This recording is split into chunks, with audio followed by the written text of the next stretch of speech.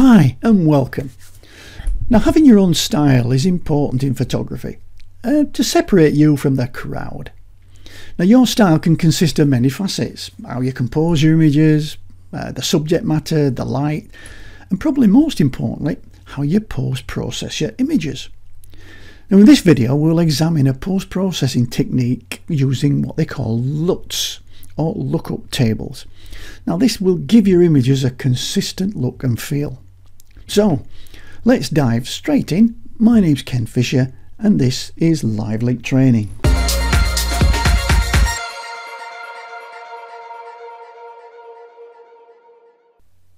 And don't forget, if this is your first time with LiveLink Training, please visit my website, and if you scoot to the bottom of any page, just give this link a click here to subscribe to my YouTube channel. That would be really helpful.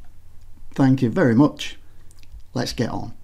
I suppose a good place to start is to answer the question, well, what is a LUT, or a colour lookup table? Now, lookup tables are techniques used in the film industry, and they map one colour to another to create a certain style for the film. Probably a more common name for this process is colour grading. Now, the same technique can be applied in photography to give your photos a unique look. Okay, so let's start with how to use LUTs and then later how to create your own LUTs. Now, Photoshop comes with several colour lookup tables installed by default, and you simply add them as adjustment layers and they'll remap the colours in the image for you. So let's look at a bit of an example. Here we've got a photo I took at the Humber Bridge a few weeks ago, and I'd like to stylize it a little bit. So what I can do is, in my adjustments panel here, one of these little doohickeys here is create a new color lookup. Now, if you don't want to go to the adjustments panel, then you can actually find it down at the bottom of the layers panel in your adjustment layers, and here we can see we've got color lookup. Either one of them, if you click on it, it will put a colour lookup table actually on your image. So let's have a look at this. If we look in the layers panel now, we can see we've got our normal background layer and we've got the colour lookup table. And if I double click that, you'll see in the properties panel that it's all to do with colour lookups. Now what we need to do is choose one. So what I'm going to do is where it says load 3D LUT, if I click that little drop down, you'll see below the line here, these are all ones that Photoshop has installed by default, and you can just go through them and click on them to apply the effect. And there's some that are really in your face and there's some that are a little bit lighter. So well, let's try the horror blue for a start off. And okay, that's all right. And it's a case of just going through and playing with the ones that you think might be useful. So of that Fujifilm, there are some that try to reproduce the film look, or a late sunset. Let's have a look at that one. Actually, yeah, I quite like that one. A soft warming, let's have a look at that. Yeah, that's all right. And we'll try just a teal orange. Actually, I quite like that as a look. Well, like I say, some of the looks are subtle, some are really strong. So if you like the effect but you think, oh, it's a little bit in my face, then you can go back to the layers panel and you can change the layer opacity. So I'll drop this down to something like, let's say 30 to 40%. And then if I just do a quick on and off, you'll see the effect that that's having. It's just giving it a little bit of pizzazz. Now let's take this one stage further and try and create a unique look that I might like for myself. Okay, so well, let's try another. You can put as many of these adjustment layers on as you can, the colour look. So let's try another one. And we'll go for, what can we go for? Well, let's say the edgy amber. I know that's quite a good look. Edgy amber. Quite like that, but it's a little bit too much, so I'm going to just drop the opacity just a little bit. And we'll drop it down to, say, I don't know, maybe 40%, something like that. So yeah, I'm liking the addition that's giving me, or maybe just a little bit more. Okay, yeah, I quite like that. What about another one? Okay, we'll add another colour lookup table. This time let's go for tension green. Oh yeah, again I am liking that, but it's just a little bit much, so I'm going to go back to my layer and I'm going to drop the opacity on that a little bit. So I'm now getting, yeah, nobody else is going to have this look.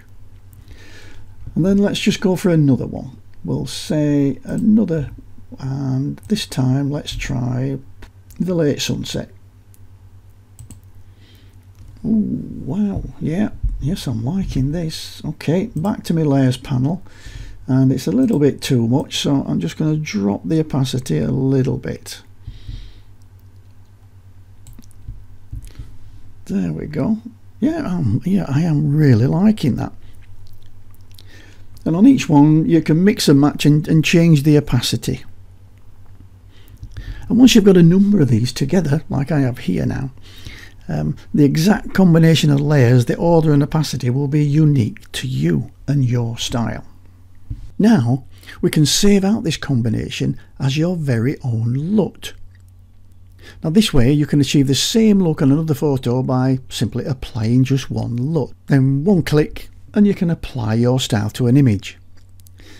So how do we do that? Well, first off, there's a couple of prerequisites. There are a couple of things that you need to understand. The first one is that the background layer must be a background. It must have a padlock on. So if it hasn't, so I'll just get rid of that padlock, then the LUT will probably not work very well. So if you need to put that back, then what you need to do is to go up to the layer menu and new and background from layer, and that will turn that back to a background again. Now number two, you don't want to use any of these masks or use masks at all, in fact, because that again will confuse things and your LUT probably won't work as you expect. Subject to those, we're good to go. So once we've got this set here, then I'm gonna go over to the file menu and down to export and down to colour lookup tables. Gives you a choice to put a description in or a title, if you want to put a copyright in. Quality 32 is normally pretty good. If you have it too high it'll take weeks to render, so 32 is normally pretty good. And then whichever format you choose, you can put it down in all the formats if you want, but for this one I'll just leave it as cube. And then when I click OK, what will happen now is it will take me and ask me where do I want to put this. And it's often useful to have a specific folder for all your colour grading LUTs. And so this one I'll call, well, I've got it one that I've called the Humber Bridge, but I'll call it Humber Bridge LUTs, and I'll call it 2 so that I can differentiate it because I've already got the one. And then I can click save, and then it will save this out now as it's your own unique colour lookup table. So what I can do is, let's get rid of all these now. I'm going to shift click and drag these into the bin, and we're back to his original image. Now if I add a colour lookup table, and I can now have a look in here and I can load a 3D LUT. So I don't want to add any of these, I just want to load a 3D LUT. And when I do that, it'll take me to the folder that I've, because these are sticky, it'll take me back to the folder I was last in. But if it doesn't take you there, then you just need to navigate to where your LUTs are stored. And here I've now got the Humber Bridge LUTs 2 cube. If I click on that and click on load, just in a second, bang, I've got my very own unique look in a colour lookup table. Okay, let's try that out on another image. Here I've got one. I'll just open that up, and now we'll add our very own customized LUT. So I'll go down and I'll load in the 3D LUT, and I've got my Humber Bridge LUTs 2, and then click load, and it will now add that LUT and that look to this image as well. So you've got a toning and colour grading that matches within the images. Well, that's it for introduction to LUTs. A little bit of a recap. By creating and using look files, you can create a look for all your photos, or just even a series of images that's totally unique. The look could be a part of a more complex post-processing workflow, or it could be the one ingredient that makes it your signature look.